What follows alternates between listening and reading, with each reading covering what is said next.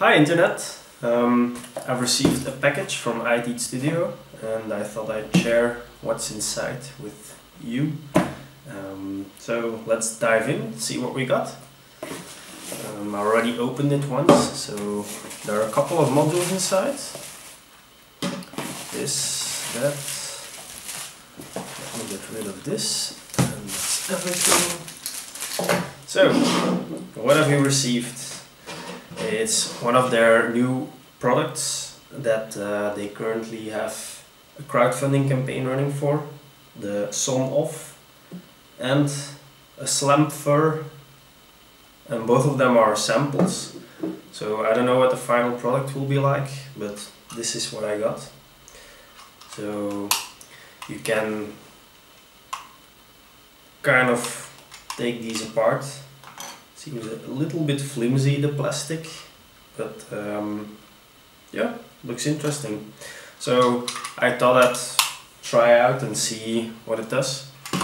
What they should be doing is that you can control them over Wi-Fi, so they connect via Wi-Fi to your access point. But they also have a 433 MHz receiver, and this is a little remote for that. You can open it and then you have 4 little buttons and you can trigger something. This is one for a light, E24 socket, and this is another one, and it has 2 inputs and 2 outputs, so you can screw something in, screw something on the other side, but I think both are functionally identical. So I don't have any wires at the moment, so I'm going to put this aside. What I do have is a little lamp here, so let's plug it in and see what it does. First, take the old lamp out. This one goes in here. That's a good fit. And then you plug this one in there.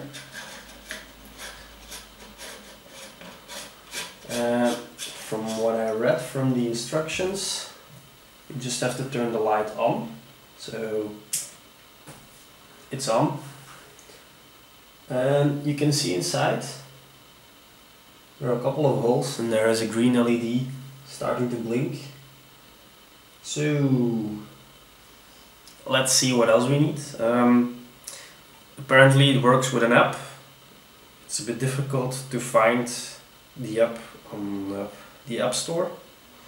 In the end I did find it. It's called E01 Link. It looks very Chinese. One if you've installed it. It comes from CoolKit. I have no idea what CoolKit is. Something Chinese. So it's something we can look into further, but first let's see if we can get this one running. My video setup is a bit limited, so let's see if we can do this. So this is the E01 Link app and I've just installed it. It's the first time I'm using it, so if you open it, it looks very Chinese indeed. So we have to enter our phone number and a password, but first we should register. I don't have an account, so let me do that for a second. I just registered, I got a text message and I had to enter a little PIN code. Nothing too strange compared to other apps. Just the only stupid thing is it should have like automatically taken the PIN code and put it in the app, so I had to do it manually. And now I'm registered and I can log in. I didn't get much more information on how to use this, so let's say we just press the giant plus button. You need to press start button of your device to make sure it blinks fast first, then search from below. So I guess we have to push the start button. Let's see if that does something. There is a little button inside, and if I press it, loop, that turns it on. That turns it off. Let's see what happens if I long press.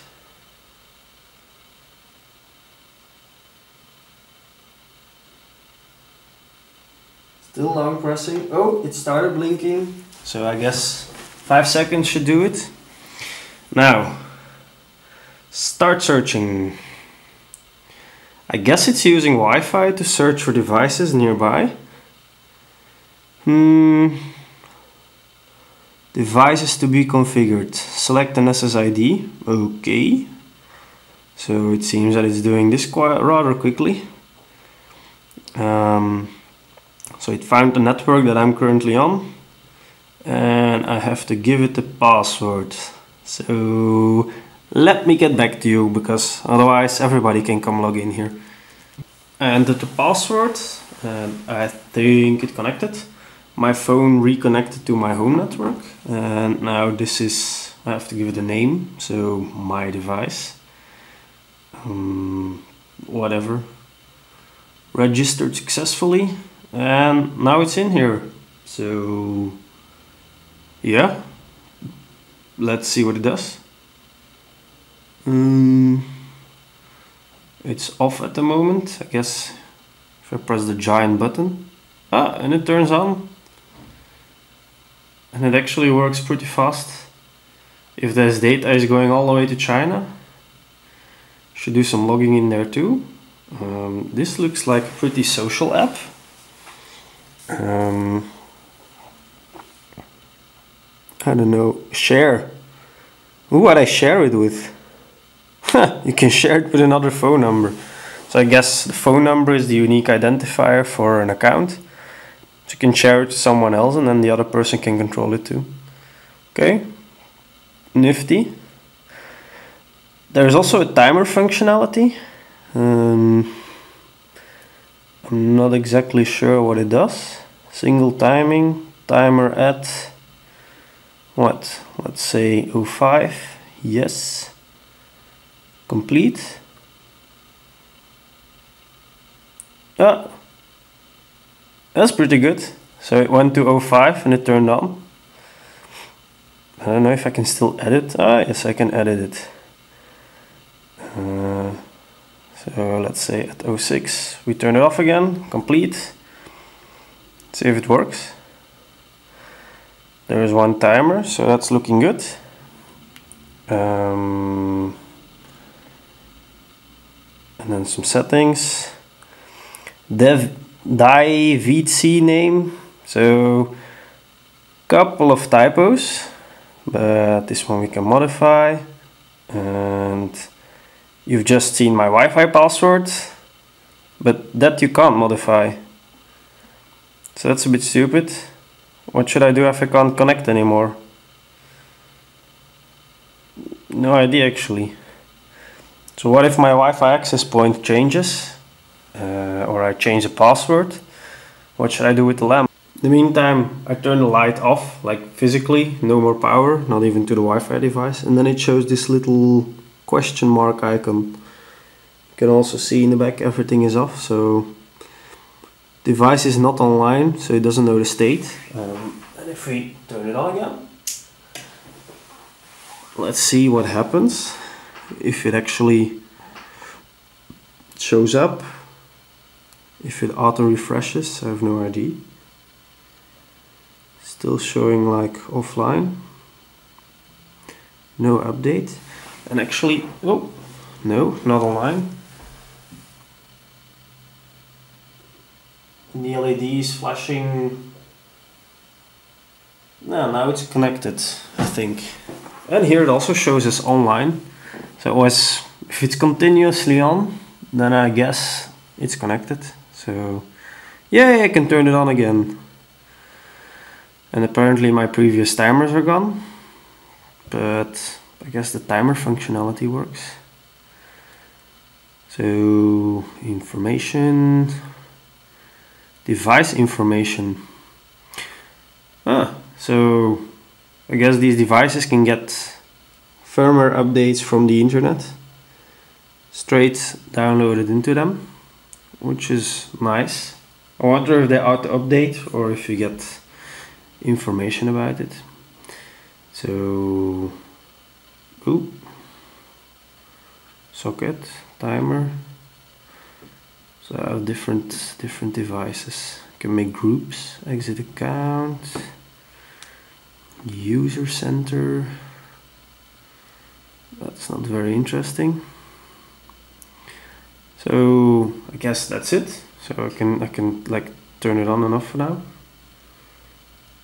which is fun. And I'm guessing the other one will do something similar. One more thing that I haven't tested is the little remote control. I guess we somehow have to pair it.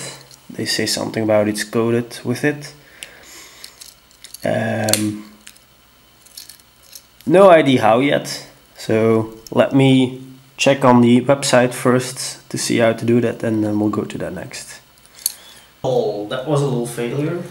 I have absolutely no idea how to connect this little fob to that light, but at least one thing, you can turn it off and on.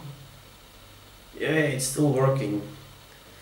I'm going to try to find out how this should be paired.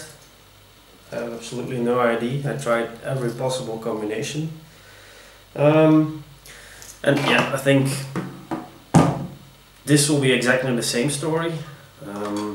We'll get a deeper look at it later. It seems like really easy to disassemble, so we'll do that next time. One thing that I noticed on the website is the pricing of these modules.